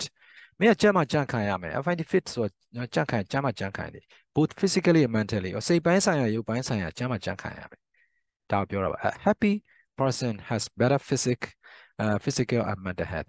ကျမ်းပျော်ရွှင်တဲ့လူတွေမှာသူတို့မှာပိုပြီးစိတ်ပိုင်းဆိုင်ရာရုပ်ပိုင်းဆိုင်ရာနော်ပုံမီကျမ်းမာတဲ့စိတ်ပိုင်းဆိုင်ရာရုပ်ပိုင်းဆိုင်ရာရှိတယ်လို့ပြောတာပါပုံမကျမ်းမာသောရုပ်ပိုင်းဆိုင်ရာစိတ်ပိုင်းဆိုင်ရာကျမ်းမာရေးရှိတယ်လို့ပြောတယ် it is widely known အဲ့တော့ဒါကတော့ဗာလေကြည်ကြည်ပြည့်ပြည့်သိကြတယ်နော်သိထင်ရှားတယ်ဗောကြည်ကြည်ပြည့်ပြည့်သိကြတယ်အဲ့ဒါ your mind and body မင်းရဲ့စိတ်နဲ့ခန္ဓာကနော်စိတ်နဲ့ခန္ဓာဟာ are closely connected အဲ့တော့မင်းရဲ့စိတ်နဲ့မင်းခန္ဓာဟာနော်ဘာဖြစ်လဲ closely နီးစပ်စွာနဲ့ connected ဆက်သွယ်ထားတယ်လို့ပြောတာ။စိတ်နဲ့ကိုယ်နဲ့တက်ဆက်တွေရှိနေတယ်ပြောတာစိတ်ကျမ်းမာရင်ကိုယ်ကျမ်းမာမယ်နော်။အဲ့တော့ကိုယ်ခန္ဓာကျမ်းမာတယ်ဆိုရင်လည်းစိတ်ချမ်းသာမယ်ဒါကိုပြောတာပါနော်။စိတ်နဲ့ခန္ဓာကိုယ်ကသူကဒွန်တွဲနေတယ်ဆိုတဲ့အဓိပ္ပာယ်လို့ပြောတာပေါ့နော်။ Mind and both are closely connected နီးနီးကပ်ကပ်ဒွန်တွဲမှုရှိနေတယ်။ If you feel stressed out အဲ့တော့မင်းက stress out ဖြစ်တယ်ဆိုတော့ခုနကတော့စိတ်ဖိစီးမှုတွေများတဲ့ခံစားချက်တွေများတယ်ခံစားရတယ်ဆိုရင် you are likely ဘုံပေါ်တာပဲ to experience fatigue ဆိုတာခုနကတော့ကြိုက်ခဲညောင်းညတာမျိုးပြောတာပါနော်အဲ့တော့ဒီလိုထိုင်လို့မကောင်းကြိုက်ခဲညောင်းညဒါမျိုးပေါ့နော်အဲ့လိုမျိုးညောင်းညကြိုက်ခဲမှုပြီးတော့ muscle tension အဲ့တော့ muscle tension ဆိုကြွက်သားတွေတင်းနေတာပြောနော်အဲ့တော့ကြွက်သားတွေကမလျော့ဘူးနဲ့ကြွက်သားတွေကစိတ်ဖိစီးမှုများတဲ့အခါကြွက်သားတွေတင်းပြီးနော် tension ဖြစ်ပြီးတော့ညောင်းညတာကြိုက်ခဲတာဒါမျိုးတွေကိုလည်းမင်းကခံစားရဖို့ရှိပါတယ် similarly အလားတူစွာပဲနော်အလားတူစွာပဲလို့ပြောပါမယ် if you feel happy and calm မင်းကပျော်ရွှင်ပြီးတော့ခံအေးချမ်းတယ်ဒီနေရာမှာ CL and calm ဆိုတာအေးချမ်းတော့ဆိုပဲမင်းကပျော်ရွှင်ပြီးတော့အေးချမ်းတဲ့ခံစားပျော်ရွှင်ပြီးအေးချမ်းနေတယ်ဆိုရင်တော့တဲ့နော်ပျော်ရွှင်ပြီးအေးချမ်းတယ်ဆိုတော့ you are likely to have more mental energy အဲ့တော့ဘာဖြစ်လဲစိတ်ပိုင်းဆိုင်ရာခွန်အားတွေနဲ့ more physical vitality ဆိုတာကတော့ခန္ဓာရည်ရှိခြင်းကိုပြောတာပါနော်ခန္ဓာရည်ရှိခြင်းအဲ့တော့ရုပ်ပိုင်းဆိုင်ရာပို့ပြီးတော့ရုပ်ပိုင်းဆိုင်ရာခန္ဓာရည်နော်ကြန့်ခိုင်မှုပေါ့နော်ကြန့်ခိုင်မှုခန္ဓာရည်ရှိမှုပေါ့ရုပ်ပိုင်းဆိုင်ရာခန္ဓာရည်ရှိမှုနဲ့စိတ်ပိုင်းဆိုင်ရာခွန်အားတွေပို့ပြီးတော့ရဖို့များပါတယ်လို့ပြောတာပါနော်နံပါတ်6ကိုဖတ်ကြည့်မယ် have a feeling of contentment ဆိုတာရောင်ရဲကြည်နက်မှုကိုပြောနော်ရောင်ရဲခြင်းကြည်နက်ရောင်ရဲခြင်းကို contentment လို့ have a feeling of contentment အဲ့တော့ကျွန်တော်တို့ကြည်နက်ရောင်ရဲတဲ့ခံစားချက်လေးရှိရမယ်လို့ပြောတာအဲ့တော့ကြည်နက်ရောင်ရဲမှုရှိရမယ်ပေါ့နံပါတ်6ကတော့ contentment is the key to happiness ကြည်နက်ရောင်ရဲခြင်းကဒါမှမဟုတ်ရောင်ရဲခြင်းဒီပျော်ရွှင်မှုရဲ့တော့ချက်တစ်ခုဖြစ်ပြတယ်နော် people who accept လူတွေက who accept လက်ခံတယ် what they have သူတို့မှာရှိပြီးသူတို့မှာရှိတဲ့သူတို့မှာဘာရှိလဲသူတို့မှာရှိတဲ့ဟာကိုအရှိတရားကိုနော်သူတို့မှာလက်ရှိရှိနေတဲ့အရှိတရားတစ်ခုကိုလက်ခံတဲ့လူတွေဟာ are happier than people နော်သူတို့ကဘာလဲပိုပြီးပျော်ရွှင်တယ်ဘယ်လိုလူတွေလဲပျော်ရွှင်တယ်ဆိုရင် happier နော်ပိုပျော်ရွှင်တယ် than who crave for more career success crave ဆိုတာကကျတော့မမောတောင်းတသည်ဆိုတော့အဓိပ္ပာယ်ပေါ့အဲ့တော့ who crave တစုံတစ်ခုပို့အရန်ကိုမမောတောင်းတတယ်ဘယ်လိုလဲ for more career success အဲ့တော့အလုပ်ထဲမှာလုပ်ငန်းထဲမှာနော်ကိုယ့်ရဲ့တမိုးဝမ်းကြောင်းမှာအောင်မြင်မှုတွေပြီးတော့ money ပတ်စံအဲ့တော့ပတ်စံတွေကိုပို့ပြီးမမောတောင်းတတယ်မမောလိုချင်တယ်နောက်ပြီးတော့အောင်မြင်မှုတွေကိုလည်းနော်အလုံးနဲ့ပတ်သက်ပြီးအောင်မြင်မှုတွေကိုလည်းပို့ပြီးတော့လိုချင်တယ်ဆိုတဲ့သူတွေထက်သူကကျေနပ်ရောင်သူတို့မှာလက်ရှိရှိနေတဲ့ဟာအရာကိုနော်လက်ခံတတ်တဲ့လူတွေဟာပို့ပြီးတော့ပျော်ရွှင်မှုရတယ်လို့ပြောတာပါဒါကဘာပြောလဲဆိုလူတယောက်ကသူရောက်နေတဲ့နေရာလက်ရှိအရှိတရားနောက်ပြီးသူ့မှာလက်ရှိရှိနေတဲ့နော်အရာတွေဒီအရာတွေသူကလက်ခံလိုက်တယ်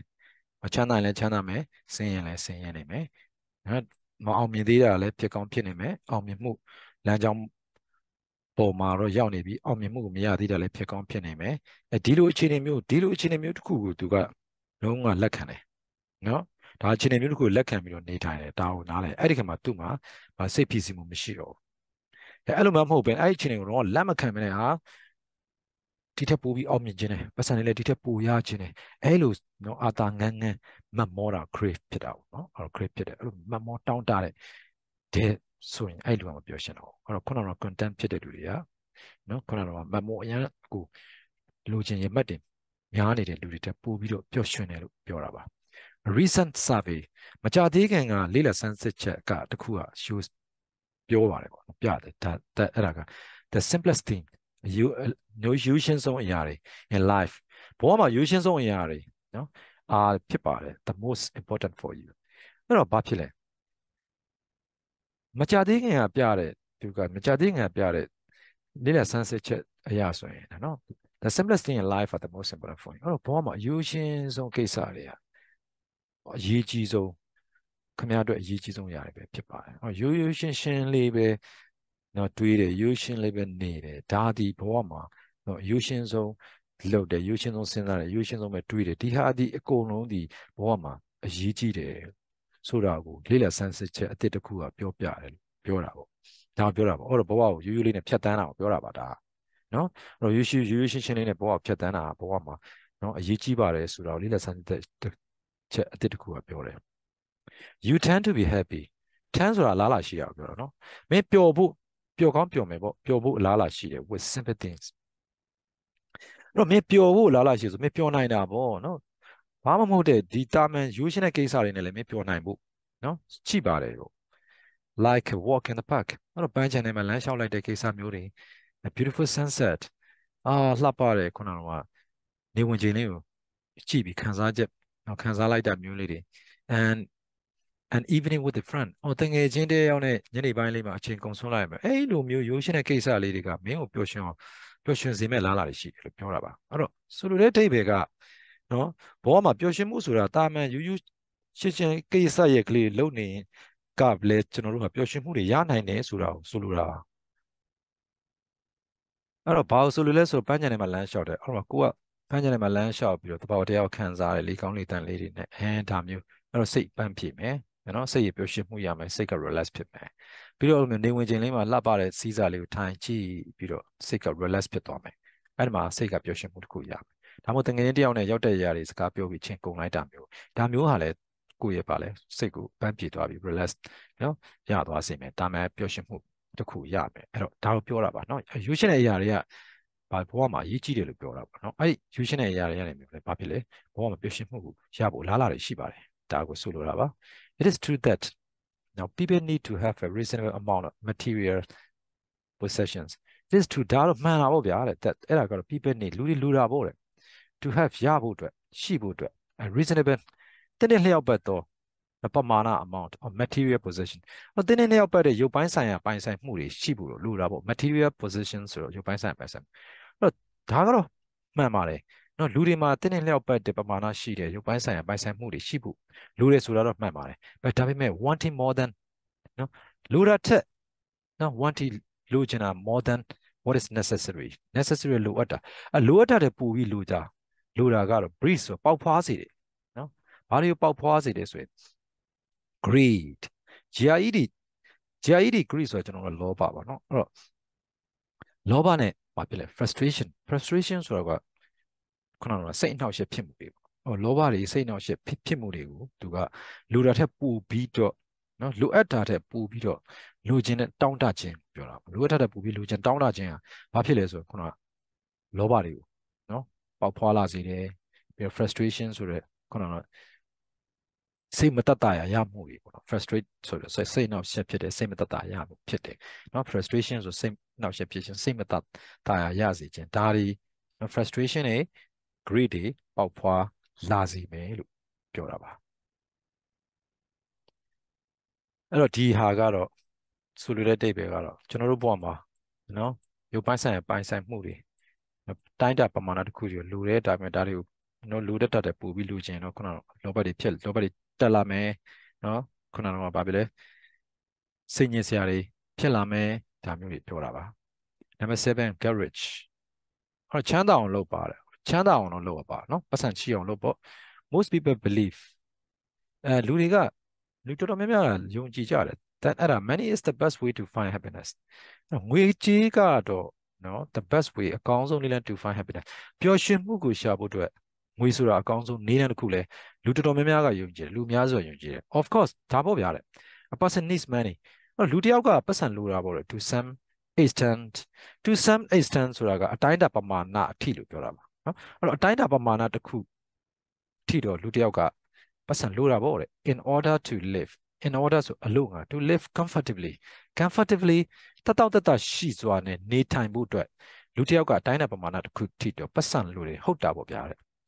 rich people often consider အဲ့တော့ချမ်းသာတဲ့လူတွေကခဏသူက consider စဉ်းစားကြတယ်နော်စဉ်းစားကြတယ်ဘယ်လိုစဉ်းစား that အဲ့ဒါ they're happy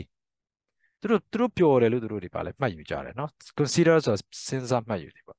သူတို့ကိုသူတို့ပျော်တယ်လို့စဉ်းစားမှတ်ယူတယ် as တော့ကြောင့် they can buy expensive houses new cars big yachts and designer clothes အဲ့တော့ expensive houses ဈေးကြီးတဲ့အိမ်တွေနော် new cars ကားအသစ်ကြီးတွေ big yachts ဆိုရွက်လီနော်ဇိမ်ခံရွက်လီကြီးတွေ and designer clothes designer တွေကနေပြီးတော့ designer တွေကထုတ်လိုက်တဲ့နာမည်ကြီးတဲ့နော်ဒီတစိမ့်တင်နေလောက်ထားတယ်နော်နာမည်ကြီး brand တွေကနေပြီး designer တွေကနေပြီးထုတ်လုပ်လိုက်တဲ့ဈေးကြီးတဲ့ဝတ်စားတွေပေါ့အဲ့လိုဝတ်စားတွေဝယ်နိုင်တဲ့အတွက်သူတို့ကိုသူတို့ပျော်ရွှင်တယ်လို့မှတ်ယူကြတယ်ပေါ့နော်ချမ်းသာတယ်လူတော်တော်များများကတဲ့ however ဘာပဲဖြစ်ပါ some people think ဘယ်လိုပဲဖြစ်ပေါ့ဗျာတဲ့တချို့လူတွေကတော့တွေးတယ်နော် happiness does not depend on money အဲ့ပျော်ရွှင်မှုဆိုတာကတော့ does not depend မမူတည်ပါဘူးတဲ့ on money အဲ့ပျော်ရွှင်မှုဆိုတာငွေပေါ်မှာတော့မမူတည်ဘူးတဲ့နော်ပျော်ရွှင်မှုဆိုတာငွေနဲ့မဆိုင်ဘူးငွေပေါ်မှာမမူတည်ဘူးပေါ့နော် nevertheless ညီတို့ပင်စိုးစေကမှာ we can see ကျွန်တော်တို့မြင်နိုင်တယ် many people try to get rich ကျွန်တော်တို့တွေ့နိုင်ပါတယ်အဲ့ဒါကတော့လူတော်တော်များများကနော်ချမ်းသာဖို့ကြိုးစားနေတာပေါ့ကျွန်တော်တို့တွေ့နိုင်တယ် in every possible way ဖြစ်နိုင်တဲ့နည်းလမ်းအကုန်လုံးနဲ့ပြောတာပါ every possible way ဆို possible ဆိုဖြစ်နိုင်တော့နော် way ဆိုနည်းလမ်း every possible way ဆိုဖြစ်နိုင်တဲ့နည်းလမ်းအကုန်လုံးနဲ့လူတော်တော်များများဟာပတ်စံချမ်းသာဖို့ကြိုးစားနေရတော့ကျွန်တော်တို့တွေ့နိုင်တယ်နော် in the hope မျှော်လင့်ချက်နဲ့ achieving happiness in life ဘဝမှာပျော်ရွှင်မှုရဖို့အတွက်ဆိုတဲ့မျှော်လင့်ချက်နဲ့နော် in the hope for achieving happiness in life ဆိုဘဝမှာပျော်ရွှင်မှုရစေဖို့အတွက်ဆိုတဲ့မျှော်လင့်ချက်နဲ့နော်ရှိသမျှနီးလန်းတွေနဲ့လူတော်တော်များများဟာချမ်းသာဖို့ကြိုးစားနေရတော့ကျွန်တော်တို့မြင်နိုင်တာပေါ့နံပါတ်8က have a positive attitude to life positive attitude ဆိုတာကျွန်တော်တို့ကစိတ်ကောင်းရှိမယ်လို့ပြောတာပါအဲ့တော့ဘဝမှာခုနကတော့ဒီအကောင်းမြင်တဲ့စိတ်ကိုရှိဖို့လိုတယ်ပေါ့နော် positive attitude to life ဘဝကိုဗာလဲအကောင်းမြင်တတ်အောင်လုပ်ရမယ်ပေါ့ it is often said that ဒီလိုမြကြခဏပြောကြတယ် life is composed of positive elements and negative elements ဘဝဆိုတော့ပေါင်းဆက်ထားတာဗျာတဲ့ compose ဆိုပေါင်းဆက်တယ်ပေါ့နော် positive element ကောင်းတဲ့အရာတွေနဲ့ and negative element ဆိုးတာတွေကောင်းတာတွေရောဆိုးတာတွေရောဘဝဆိုရောပြုတ်နေတာပါလို့ပြောကြတာပေါ့ဒီလိုပဲခဏပြောတယ်ဗျာဘဝဆိုတာကောင်းတာတွေရောဆိုးတာတွေရောနော်ပေါင်းဆက်ထားတဲ့အရာပါလို့နော်ခဏပြောကြတာပေါ့ having a positive attitude to life အဲ့တော့ဘဝနဲ့ပတ်သက်ပြီးအကောင်းမြင်တဲ့စိတ်ထားရှိတယ်ဆိုတာဘောနဲ့ပတ်သက်ပြီးအကောင်းမြင်တတ်တာကိုပြောတာပေါ့အကောင်းမြင်တဲ့စိတ်ထားရှိတယ်ဘောနဲ့ပတ်သက်ပြီးအကောင်းမြင်တဲ့စိတ်ထား having ရှိခြင်းကနော်ကောင်းမြင်ခြင်းကတော့ is a good way အဲ့ဒါကောင်းတဲ့နည်းလမ်းတစ်ခုဖြစ်တော့ finding happiness ပျော်ရွှင်မှုကိုရှာဖွေဖို့အတွက်ကောင်းတဲ့နည်းလမ်းတစ်ခုဖြစ်တယ်ပျော်ရွှင်မှုကိုလိုချင်တယ်ဆိုရင်ဘဝမှာကျွန်တော်တို့ကကောင်းမွန်တဲ့စိတ်ဓာတ်တွေနော်စိတ်ထားကောင်းတွေထားတတ်ဖို့လေလိုတယ်လို့ပြောတာပေါ့ for example ဥပမာဆိုရင် when you encounter difficulties in your school or work encounter ဆိုရင်ဆိုင်ကြုံတွေ့ရတယ်ပြောတာနော်ရင်ဆိုင်ကြုံတွေ့သည်ခင်ဗျားကဇုံတစ်ခုရင်ဆိုင်ရပြီရင်ဆိုင်ကြုံတွေ့ difficult ဘလို့ဟာလဲ difficulties ဆိုတာကအခက်ခဲတွေပြောတာမင်းရဲ့ကြောင်းမှာပဲဒါမှမဟုတ်ရင်အိမ်အလုပ်မှာအခက်ခဲတွေကိုရင်ဆိုင်ကြုံတွေ့ရပြီဆိုရင်ဥပမာအဖြစ် you may feel disappointed ဆိုစိတ်ပြက်လက်ပြက်ဖြစ်တော့စိတ်ပြက်လက်ပြက်ဖြစ်တဲ့ခံစားချက်ကိုခင်ဗျားခံစားရလိမ့်မယ် may feel ဆိုတော့နော် and downheaded ဆိုတာစိတ်ညှိုးငယ်တာပေါ့နော်စိတ်အားငယ်တယ်စိတ်ညှိုးငယ်တယ်ပေါ့အဲ့တော့ downheaded ဖြစ်လိမ့်မယ်အဲ့တော့ခင်ဗျားကအဲ့လိုမျိုးအလုပ်မှာပဲဖြစ်ဖြစ်ကြောင်းမှာပဲဖြစ်ဖြစ်စိတ်ပြအားငယ်ရတာပေါ့နော် downheaded ဆိုတော့အဲ့တော့အခက်အခဲတွေကိုရင်ဆိုင်ကြုံတွေ့ရတဲ့အခါကျရင်စိတ်ပြအားငယ်တာခံစားချက်မျိုးတွေစိတ်ပြက်လက်ပြဖြစ်တဲ့ခံစားချက်မျိုးတွေခင်ဗျာခံစားရနိုင်တာပေါ့တဲ့ကျွန်တော်တို့နောက်ထပ်တစ်မျက်နှာကိုကျွန်တော်ပြောင်းပါနော်အဲ့တော့ at such a time ဆိုအဲ့လိုအချိန်မျိုးမှာဆိုရင်ပြောတာပါနော် at such a time အဲ့လိုအချိန်မျိုးမှာဆိုရင် you must try နော်ခင်ဗျာစူးစမ်းရမယ် adapt to adapt ဆိုတာလက်ခံကျင့်သုံးတာပြောတာ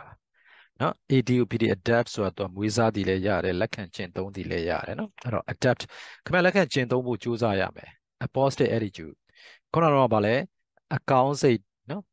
အကောင်းမြင်တဲ့စိတ်တွေရှိဖို့အတွက်နော်ကောင်းတဲ့စိတ်ထားရှိဖို့အတွက်လက်ခံကျင့်သုံးမယ် to cope with ဘာလို့လို့လဲ cope with ဆိုတာကတော့ကိုင်တွယ်ဖြေရှင်းဖို့အတွက်နော် these problems ဒီပြဿနာတွေကိုခင်ဗျာကိုင်တွယ်ဖြေရှင်းဖို့အတွက်အကောင်းမြင်တဲ့စိတ်ရှိဖို့လို့ခင်ဗျာစူးစမ်းဖို့ကောင်းမြင်တဲ့စိတ်ကိုနော်စိတ်ထားကိုမွေးမြူဖို့ adapt ဆိုတဲ့နေရာမှာမွေးမြူတယ်ပေါ့နော်လက်ခံကျင့်သုံးမွေးမြူဖို့အတွက်ငါစူးစမ်းကြည့်ရမယ် you must also learn ခင်ဗျာသင်ယူရမယ် how to live contently contently ဆိုတာကကျေနပ်ရောင်ရဲစွာအဲ့တော့ဘောမှာခင်ဗျာဘယ်လိုကျေနပ်ရောင်ရဲစွာရောင်ရဲပြီးနေတတ်အောင်how to live contently ဆိုရောင်ရဲပြီးနေတတ်ဘယ်လိုရောင်ရဲပြီးနေထိုင်ရမလဲဆိုလဲခင်ဗျာနော်ဘောကဘယ်လိုရောင်ရဲပြီးနေထိုင်ရမလဲဆိုတော့သင်ရမယ် with the negative elements on life နော်အဲ့တော့ခုနကတော့မကောင်းတဲ့အရာတွေဘဝမှာရှိနေတာတော့မှနော် with the negative elements ဆိုလိုက်ဘဝရဲ့မကောင်းတဲ့အရာတွေရှိနေတယ်အဲ့တော့မကောင်းတဲ့အရာတွေနဲ့ရှိနေတယ်ဗျာအဲ့တော့မကောင်းတဲ့အရာတွေနဲ့တောင်မကောင်းတဲ့အရာတွေနဲ့နော်ဘဝမှာဘယ်လိုကိုယ့်ဘဝမှာမကောင်းတဲ့အရာတွေဖြစ်နေတာတော့မှာပေါ့နော်ဆိုလိုတဲ့နေဘဝဘယ်လိုရောင်ရဲပြီးနေတတ်အောင်နေတတ်ရမလဲဆိုတာနေနိုင်ရမလဲနော်နေတတ်အောင်နေရမလဲဆိုတာသင်ယူရမယ်တဲ့ rather than ထပ်ပို့ပြီးတော့ attempt အဲ့တော့ထပ်အစားပေါ့နော်မြည်အစားပေါ့ rather than မြည်အစား attempt ကြိုးစားမြည်အစားကြိုးပမ်းတာ attempt ဆိုကြိုးပမ်းအထုတ်ဟုတ်နော်ကြိုးပမ်းအထုတ်မယ်ဆိုတာ to live a life when nothing bad ever happens နော် to live a life အဲ့တော့ဘဝမှာနေထိုင်တယ် alive အဲ့တော့ဘဝတစ်ခုနေထိုင် where nothing bad ever happens ပါလေအဲ့တော့ဘဝမှာဘာမှနော်ဆူဆူဝါးတွေမဖြစ်ခဲ့တဲ့နော်ဘဝမှာဘာမှဆူဆူဝါးတွေမဖြစ်ခဲ့တာ where nothing bad ever happens ဘာမှနော်ဆိုးရတဲ့ကိစ္စတွေဘာမှမဖြစ်ခဲ့တဲ့နေရာမဖြစ်ခဲ့တဲ့ပုံစံမျိုးခမားကဘာလဲနေမဲ့အစားနော်ဘဝမှာဆိုးရတဲ့အရာတွေမဖြစ်တဲ့နေရာဘဝတစ်ခုကိုနေထိုင်ဖို့ကြိုးစားမဲ့အစားခုနကတော့ negative elements တွေရှိနေတာတော့မှခမားကကြည်နဲ့တင်းတင်းရောင်ရဲပြီးဘဝဘယ်လိုနေရမလဲဆိုကြိုးစားရမယ်အဲ့တော့ဆိုလိုချင်တဲ့အတိတ်ပဲကဘဝမှာ negative elements တွေလုံးဝမရှိတော့ဘူး positive elements တွေနဲ့ပဲပြည့်စုံတဲ့ဘာမှဆိုးရတဲ့ကိစ္စတွေမဖြစ်တော့တဲ့ဘဝတစ်ခုကိုနေထိုင်ဖို့ခမားကကြိုးစားမယ်စားဒါမဖြစ်နိုင်လို့ပြောတာအဲ့တော့ဘာမှဆိုးရတဲ့ကိစ္စတွေမဖြစ်တဲ့ဘဝတစ်ခုကိုနေထိုင်ဖို့ကြိုးစားရဲဆိုမဖြစ်နိုင်ဘူးokayအဲ့တော့အဲ့လိုမျိုးဆိုးရတဲ့ဘဝဆိုးရတဲ့အရာတွေမရှိတဲ့ဘဝတစ်ခုမှာခမားကနေထိုင်ဖို့ကြိုးစားရမယ်စားနော်ခုနက negative elements တွေကိုမလို့ခြင်းတဲ့နော်မကောင်းတဲ့ကိစ္စရပ်တွေစိုးရတဲ့ကိစ္စရပ်တွေရှိနေတဲ့ဘဝမှာပဲဒါကိုဘယ်လိုတင်းတင်းရောင်ရဲစွာခင်ဗျာနေထိုင်ရမလဲဆိုတာကိုသင်ယူရမယ်လို့ပြောတာပါ if you respond very positively to everything အရာအလုံးကိုခင်ဗျားကဘာ respond လုပ်တယ်တုံ့ပြန်တယ်ဘယ်လိုလဲဆိုတော့ကောင်းမြင်စွာနဲ့တုံ့ပြန်တယ်ဆိုရင် that happens ဖြစ်ပျက်သမျှအရာအလုံးပြောတာနော် everything that happens ဖြစ်ပျက်သမျှ everything that happens ဆိုဖြစ်ပျက်သမျှအရာအလုံးကိုခင်ဗျားနော်အကောင်းမြင်စွာနဲ့ပဲတုံ့ပြန်တယ်ဆိုရင်တော့ you will surely find happiness တေးကြတော့ပေါ့ခင်ဗျာလုံးဝတေးကြတော့ပဲခင်ဗျာပျော်ရွှင်မှုရှာတွေ့မှာပါဒါပြောတာပါအဲ့တော့အရာအလုံးကဘဝမှာ positive elements တွေလည်းရှိမယ် negative elements တွေလည်းရှိမယ်ဟာငါတော့ negative elements တွေနဲ့ဘဝမှာနေရတာအဆင်မပြေဘူးကွာမကျေနပ်ဘူးဘဝမှာကောင်းတာတွေပဲဘဝမှာရှိတဲ့ဘဝကိုရအောင်ကြိုးစားမယ်ဆိုတော့ never မဖြစ်နိုင်ဘူးလေအချမ်းသာတဲ့လူမှာပဲဖြစ်ဖြစ်ဆင်းရဲတဲ့လူမှာပဲဖြစ်ဖြစ်အာဏာရှိတဲ့လူမှာပဲဖြစ်ဖြစ်အာဏာမရှိတဲ့လူမှာဖြစ်ဖြစ်ဘဝတွေဒီ positive နဲ့ negative တွေအများအားရောပြောနေတာပဲအဲ့တော့အဲ့လိုမျိုးမဖြစ်နိုင်တဲ့အရာတစ်ခုနော်ကြိုးစားနေမယ်အစားလက်ရှိနေတဲ့ဘဝတစ်ခုပါတင်းတင်းရောင်ရဲပြီးတော့ဘယ်လိုကြည်နပ်စွာနဲ့နော်ဘယ်လိုနေရမလဲဆိုတာကြိုးစားရမယ်နော်အဲ့လိုမျိုးဖြစ်သမျှအရာအလုံးတွေဘဝမှာဖြစ်လာသမျှအရာအလုံးတွေဆိုတာအကောင်းမြင်စိတ်ထားရမယ်အကောင်းမြင်စိတ်ထားပြီးတော့တုံ့ပြန်ဖို့ကြိုးစားမယ်ဆိုတော့ခင်ဗျားကဘာဖြစ်လဲပျော်ရွှင်မှုရှာတွေ့မှာပေါ့သိကြတာပေါ့ပဲ Number 9 think back to sweet memories ဒါကတော့ကောင်းတယ်ဗျာ sweet memory ချိုမြိန်တဲ့အမှတ်တရရစရာလေးတွေပေါ့အတိတ်မှာ from the past အတိတ်မှာကျွန်တော်တို့ကလူတိုင်းမှာကျွန်တော်တို့ဖြတ်တန်းခဲ့တဲ့ဘဝတိုင်းမှာเนาะကျွန်တော်တို့အတိတ်ကချိုမြိန်တဲ့အတိတ်တွေလည်းရှိလို့ခါတီးတဲ့ဒီအမှတ်ရစရာတွေလည်းရှိတယ်ဒီနေရာမှာတော့ဒီချိုမြိန်တဲ့အမှတ်ရစရာလေးတွေပေါ့နော်အဲ့တော့အရန်ကောင်းတဲ့ဘဝရဲ့ချိုမြိန်တဲ့အမှတ်ရစရာလေးတွေအတိတ်ကချိုမြိုန်တဲ့အမှတ်ရစရာလေးတွေ think back ပြန်ပြီးတွေးရမယ်ဒါကတော့ရေးကြည့်ပါတယ် you may be in a bad mood or feel downhearted ခင်ဗျားကစိတ်ပြက်အားငယ်နေမယ်နော် downhearted ဖြစ်နေမယ်ဒါမှ bad mood ခင်ဗျားစိတ်ထဲမှာစိတ်မကောင်းဖြစ်နေမယ် bad mood ဆိုစိတ်မကောင်းဖြစ်နေမယ်ဒါမှမဟုတ်ရင်စိတ်ပြအားငယ်နေကောင်းနေလိမ့်မယ် from time to time from time to time ဆို occasionally เนาะမကြာခဏဆိုသလိုပေါ့เนาะ from time to time ဆိုတော့မကြာခဏဆိုလို့ခင်ဗျားလို့စိတ်ပြအားငယ်တာတွေเนาะခုနကတော့ပြီးတော့စိတ်မကောင်းဖြစ်တာတွေဖြစ်ကောင်းဖြစ်မှာပဲ simply เนาะဖြစ်ဒါရိုးရိုးလေးပြောရင်ဖြစ်ကောင်းဖြစ်မှာ because you are looking inside you ဘာကြောင့်လဲဆိုရင်ရိုးလေးပဲပြောရတယ်ဆိုတော့ဘာကြောင့်ဖြစ်တယ်လဲဆို you're looking inside you ခင်ဗျားပြန်ကြည့်နေတာ and ပြီးတော့ဗာလဲ thinking about bad things ဘာတွေစဉ်းစားနေလဲမကောင်းတာတွေကြီးပဲစဉ်းစားနေတယ်နော်ကိုလုပ်ခဲ့တဲ့ຢာတွေနဲ့ပတ်သက်ပြီးမကောင်းတာတွေမအောင်မြင်တာတွေကြာရှုံးတာတွေဒီအဆင်မပြေတာတွေဒါတွေပဲပြန်စဉ်းစားနေတယ်နော်ကိုခန္ဓာကိုယ်ထဲမှာလည်းကိုကဗာလဲပြန်ရှာဖွေပြီးတော့မကောင်းတာတွေပဲစဉ်းစားနေတယ်လို့ပြောတာ because you are looking in the side you thinking about bad things နော်ကိုခန္ဓာကိုပဲမကောင်းတာတွေရှာဖွေပြီးတော့ရှာဖွေနေတယ်နော်ကိုနဲ့ပတ်သက်ပြီးမကောင်းတဲ့အကြောင်းအရာတွေကိုရှာဖွေစဉ်းစားနေတယ်ဒါတွေအဲ့လိုမျိုးရိုးရိုးရှင်းရှင်းလေးဒါတွေခင်ဗျားလုပ်နေတဲ့အတွက်တော့ခဏခင်ဗျားဟာဘာဖြစ်လဲမကြာခဏဆိုလို့စိတ်ပြအားငယ်တာတွေနော်ခုနကစိတ်မကောင်းဖြစ်တာတွေဖြစ်မှာပဲ a group of psychologists စိတ်ပညာရှင်အဖွဲ့တစ်ဖွဲ့ကနော် have discovered ရှာဖွေတွေ့ရှိထားတဲ့အဲ့ဒါက thinking back to pleasant incidents pleasant incident ဆိုတာ incident ကဒီမှာဖြစ်ပျက်လေးတွေပေါ့ pleasant ဆိုတာခုနကနော်ကြည်နူးဝယ်ကောင်းတဲ့အဖြစ်ပျက်ကလေးတွေကိုပြန်လည်စဉ်းစားခြင်းတော့ thinking back ပြန်လည်စဉ်းစားခြင်းကြည်နူးစေရာအဖြစ်ပျက်လေးတွေပြန်လည်စဉ်းစားတယ် in the past တတိတ်ကကျွန်တော်တို့ဘဝမှာကြည်နူးစရာအဖြစ်ပျက်လေးဖြစ်ရကလေးတွေရှိခဲ့မှာဒါလေးတွေပြန်လည်စဉ်းစားခြင်းဟာ can improve your mood ခင်ဗျားရဲ့စိတ်အခြေအနေပါလဲ can improve ဆိုတော့ပုံမကောင်းမွန်စေတယ်ပေါ့တိုးတက်စေတယ်ဆိုတော့ပုံမကောင်းမွန်စေတယ် and make you ခင်ဗျားဖြစ်စေ more cheerful ဆိုရှင်လန်းတော့ဗောနော်ရှင်ပြတော့ပို့ပြီးခင်ဗျားရှင်ပြစေတယ်ပြီးခင်ဗျားစိတ်ကိုပို့ပြီးပါလဲကောင်းမွန်စေတယ်အဲ့တော့အတိတ်မှာခုနကတော့ကြည်နူးစရာလေးတွေဝမ်းသာစရာလေးတွေဒါလေးတွေပြန်စဉ်းစားလိုက်ပြန်စဉ်းစားတဲ့အခါကျရင်ကိုကပါလဲစိတ်ပူရွှင်လန်းလာတယ်အဲ့တော့စိတ်ကနေလို့ထိုင်လို့ပူကောင်းလာတယ်ဒါကိုပြောပြတာပါ for example ဥပမာပြန် think about something in your childhood ခင်ဗျားကလေးဘဝဟာလေးတွေကိုစဉ်းစားကြည့်စေမှာ in your childhood ကလေးဘဝဟာနော် think about တွေးကြည့်မယ်ကလေးဘဝမှာတစ်ခုခုခင်ဗျားစဉ်းစားကြည့်လိုက်ခင်ဗျားကလေးဘဝတစ်ခု that gives you အဲ့ဒီဟာခင်ဗျားပေးလိုက်မယ်great pleasure ဘာပြီးမှာတော့ကြီးစွာသောဝမ်းမြောက်ဝမ်းသာမှုအဲ့တော့ကလေးဘဝမှာကိုပျော်ရွှင်ခဲ့ရတဲ့အခိုက်အတန့် moment တွေရှိမယ်အဲ့ဒီအချိန်အခိုက်အတန့်လေးတွေကိုစဉ်းစားလိုက်တဲ့ခေတ်ဟာစိတ်ကချက်ချင်းလည်းငယ်ပျော်ရွှင်မှုရလာတာနော်အဲ့ဒီမှာတကယ်ကိုပျော်ရွှင်မှုရလာတာအဲ့ဒီမှာ look at old photos ပြန်တော့တပ်ဖို့အဟောင်းလေးပြန်ကြည့် showing happy events ဘာဖြစ်လဲဘယ်လိုလဲဆိုပျော်ရွှင်စရာကောင်းတဲ့အရာတွေကိုပြသထားတော့ဓာတ်ပုံတွေကြည့်အဲ့တော့ကိုပျော်ရွှင်ရတဲ့နော်အဖြစ်အပျက်တွေနော်အခိုက်အတန့်တွေမှာရိုက်ထားတာဒီနေရာမှာကျတော့သူကအဖြစ်အပျက်တွေပေါ့နော် happy event ဆိုတော့ပျော်ရွှင်စရာအဖြစ်အပျက်တွေနော်ကိုပျော်ရွှင်နေရတဲ့အဖြစ်အပျက်တွေတုန်းကရိုက်ထားတဲ့ဓာတ်ပုံအဟောင်းတွေကိုခင်ဗျပြန်ကြည့် recall ဆိုပြန်လည်ပြီးဆင်ခြင်လာမယ်နော် hearing is new နော် of someone's good fortune နောက်ပြီးပြန်လည်ပြီးခင်ဗျပြန်ပြီးစဉ်းစားကြည့်မယ် hearing ကြားခြင်းဘာ news သတင်းတွေကြားတာ of someone's good fortune တယောက်ရဲ့ခင်ဗျကံကောင်းတဲ့သတင်းတွေနော်တယောက်ရဲ့ကံကောင်းတဲ့သတင်းတွေကြားရတဲ့ကိစ္စကိုလည်းခင်ဗျပြန်ပြီးတွေးကြည့်လိုက်မယ်ပြန်ပြီးစဉ်းစားကြည့်ပြီးရင်တပ်ပုံဟောင်းတွေထဲမှာကိုနော်ပျော်ရွှင်ခဲ့ရတဲ့အတိတ်မှာတော့ပျော်ရွှင်ခဲ့ရတဲ့အဖြစ်ပျက်တွေကိုရိုက်ထားတဲ့တပ်ပုံဟောင်းတွေပြန်ကြည့်ဒါဆိုရင်မဖြစ်မလားကလေးဘဝတော့နော်ပျော်ရွှင်စရာကောင်းတဲ့အချိန်အခိုက်အတန့်တစ်ခုခုပြန်စဉ်းစားဒါဆိုရင်ခင်ဗျကြီးစွာတော့ပျော်ရွှင်မှုရမှာပေါ့ဒီ Swiss memory အဲ့ကျွန်တော်တို့ Swiss memory ကိုကျွန်တော်တို့ကဘဝတစ်လျှောက်လုံးမှာ carry လုပ်သွားဖို့လိုတာပေါ့စိတ်ဆင်းရဲစရာကောင်းလာတဲ့အချိန်တွေမှာခင်ဗျားတို့ကျွန်တော်တို့အကုန်လုံးကဘာလုပ်ရမလဲဆို sweet memory ကိုစဉ်းစားရမှာနော်အဲ့တော့ sweet မှာဒါတွေကအရင်ရေးကြည့်ပါတယ်နော်အဲ့အချိန်မှာစိတ်ဆင်းရဲစရာတွေစဉ်းစားနေရတဲ့ခုန sweet memory စဉ်းစားလာတာစိတ်သက်သာရစေတယ်ဒါကတော့တကယ်မှန်ပါနော်အဲ့ these sweet memories can put you in a better mood အဲ့ဒီချုံမင်းနဲ့အမှတ်ရစရာတွေပေါ့နော်ဒီအမှတ်ရစရာတွေတွေကခင်ဗျားကို can put you ထားနိုင်တယ် in a better mood ဘယ်လိုနေရာမှာဘယ်လိုထားနိုင်လဲဆိုရင်နော်စိတ်better mood ဆိုစိတ်အခြေအနေပိုကောင်းတဲ့စိတ်အခြေအနေတစ်ခုထားနိုင်တော့ခင်ဗျားပါပြတဲ့စိတ်ကပို့ပြီးတော့ခင်ဗျားရဲ့စိတ်ကနေလို့ထိုင်လို့ကောင်းတဲ့အနေအထားတစ်ခုမှာ